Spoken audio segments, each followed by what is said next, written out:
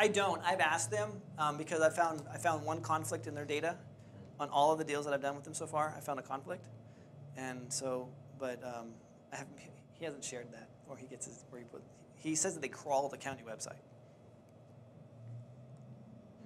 because they're just pulling up property records. So they must have created a bot that goes in and crawls and pulls back the data. I don't know how they do that, but that's what they do. So check this guys out. All right, so let's go searching here. So this is a 1530 Meadowvale Drive. This is a pre-foreclosure. I just pulled this list up. If you remember the list that I showed you earlier of properties that are vacant that are in pre-foreclosure, this is one of them. This is Judith Brown. She's the owner. She's female. She's 54 years old and married. I know that because I pulled the record. I can see that. So, so she's in foreclosure. There's about $100,000 in equity. How do we find this gal? Well, Property Radar already has this information for us. Has a couple of phone numbers. It also has her mailing address, so she has a P.O. box in Zephyr Cove. So these are ways that we can go ahead and get a hold of her that way. So we look up on TLO as well. So let's say that the Property Radar, we strike out there, so we go to TLO. And TLO has her middle name here. So we know her. She's 54. We have her actual birth date, and it's Judith Lynn Brown. So I'm going to go in and I'm going to type in Judith Lynn Brown, and one record comes back for True People Search.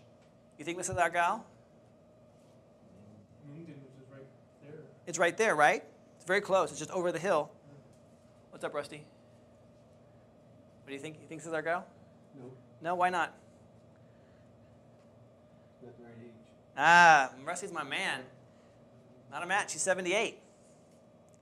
In case you don't know, Rusty is like doctor when it comes down. He's like doctor status when it comes down to doing like research of property, stuff like that. That's all this guy does. He just eats, drinks, and sleeps research. No. He hates it, but he's really good at it. He has an eye for detail. So yeah, so she's not the right age. She's 78. So you can go ahead and scratch True People Search off of this one. So I'm going to jump on Facebook and check this out. So obviously, this lady is not her. It's way too old. But I'm kind of stuck. I got two Judith Browns. I got a Judith Brown and a Judy Brown that lives in South Lake Tahoe. Well, it's not the first one. High School of 05. High School of 05. Exactly right. So check this out. So this is the first one. I'm like, who is it? Like, she says she's widowed, and like I'm looking at this lady here. I'm like, well, what's going on here? This lady, I'm like, I don't have any information on her. I mean, this is just like it. So which one is it? So she's widowed. This one, it's like I'm clueless here. So I go back to TLO, and TLO opens it up, and I can see exactly where they've lived, past addresses. So now I go back, and Pleasanton High School, like you guys already caught, West Covina. Bingo. This is my gal. So this is the person who I'm going to talk to. I'm going to add her as a friend. I'm going to message her. I'm like, hey, you wouldn't happen to own the house over at such and such. I can't tell you how many houses I've bought from just Facebook Messenger alone. A lot of houses. In fact, one of them, you guys, some of you know this story, some of you don't.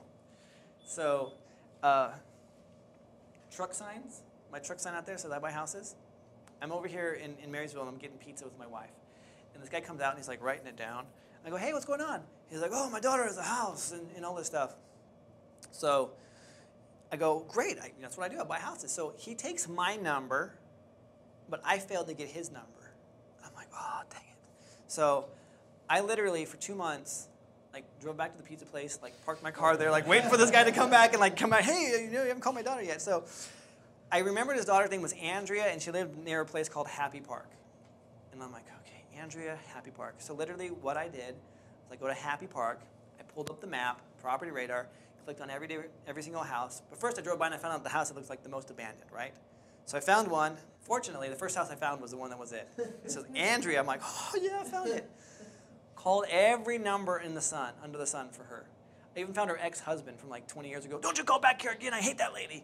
He went crazy on me. And I'm like, oh, okay. Couldn't find her. She's just off the grid. I'm like, crap. So I find her on Facebook, of all places. So I see on Facebook, I find her, doesn't respond to me. I find her boyfriend. Because she says, in a relationship with this dude. This guy's, true story. Dude's all tatted up, shaved head, wife beater. His profile picture is his profile is a profile of him slamming a 40. I'm like, this guy's a winner, man. He's still a winner. So I said, my message to him was, hey, man, tell your old lady I got a check for her. I want to buy her house. Within 20 minutes, I got a phone call from her. And I was like, I didn't know what was going to happen. Like, she didn't lay it into me like, old lady, huh? Or she'd be like, hey, what's going on? Totally cool. Hey, what's going on? Got the deal. Closed that one. Facebook marketing. So sometimes I talk about the market needs the message needs to match the market. I saw what my market was, and so I matched my message with the market. Hey, man, tell your old lady to give me a call. It totally worked. I wouldn't say that across the board, though, to everyone that you go after. So if you want this one, Pierre, I mean, you're already up there, man. You got her information. Why don't you write down her address? Do you tend to also... 1530 Middlevale. You have to in order to message her. So... No. You send a message now, someone's not on a friends list, it automatically sends a request to them. It used to That's what I'm hide saying. it. Yeah. It used to hide it, but it doesn't anymore. No. So yeah, I'll message them, and it automatically will do the friend request. And then when they accept it, Then they get the message. yeah. Yeah, it does a message request, which is a little different than friend request. So you don't do both. Well, they'll get the message. They'll actually get the message before they have to accept. They That's don't right. have to accept your friends Yeah, if yeah. they see the message. They'll see the message first. Yeah, and they then can exit. They can decide check or whether exit. they- Yeah, because I get all the times like people like, "Are you doing your training in Alabama? Who are you? Maybe. How much money you got?" No. Isn't this the one where the house is burned down on the property? Or there's no house on the lot? Isn't that the one this one is? You know what? I honestly don't know. I've never seen this property. I Googled it, and that's what I got, was no, it wasn't, it was a shed on the building, on the lot. 1530. Yeah, but sometimes aren't those, when you do Google. Well, see, I know Meadowvale because I was going after a property on Meadowvale a couple years back that just sold for $595, and the guy was in contract. I was in contract for $419. I couldn't find a buyer. Can't believe it. Well, let's look it up, man.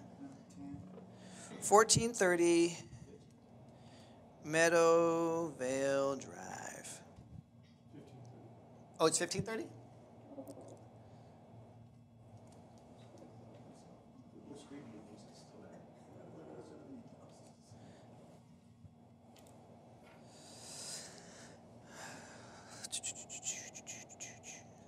Yeah, it's a nice looking house too. Mm-hmm. Yeah. For our listeners at home, we'll show this.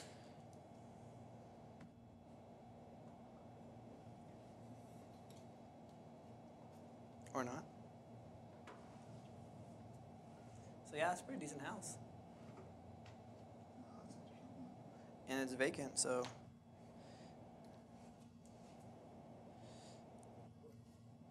She just loves Street View. It's amazing. It's a 2-1. It's crazy. It's a 2-bedroom, 1 bath, 1,000 square feet. Not for sale. I love that. Thank you, Redfin. So, yeah, I don't know.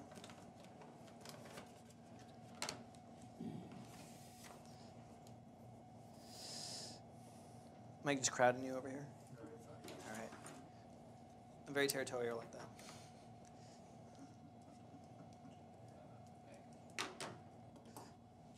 All right, so now you found the property. What do you do next? You found the owner. I should say you found the owner. You found a property. You found that's not, never mind. Probably the same thing. So conversation, negotiation. So what do you say to these people when you're actually going to call them up? Again, not every lead is equal. So pre-foreclosures, probates, and rundown pieces of crap, you're going to have different conversations with them. So let's go into each one. One thing, though, is know the law before you begin. If you're in California, read California Civil Code 1695 and 2945. This is for California, of course. The rule of thumb is always So say always. Always represent yourself as the buyer when contacting and dealing with sellers, and you'll be just fine. What these civil codes they say is that if you're representing somebody else, you're considered what's called a foreclosure consultant if you're going after foreclosure properties. If you're saying I'm out buying properties for my partner or whatever, then you run the risk of being this foreclosure consultant. And if you don't have a bond and you're not licensed as a foreclosure consultant, it's a felony.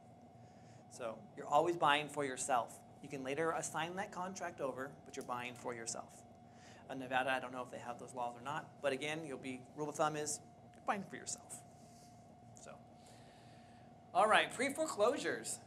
I always open up with this line.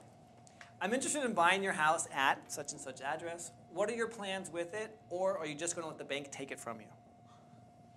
I always want to throw that little knife twist. I get their plans and I go from there. And it's a very friendly conversation. It's like, hey, I'm interested in buying your house on 123 Main Street. What are your plans with it? Are you looking to sell it, or are you just going to let the bank take it from you?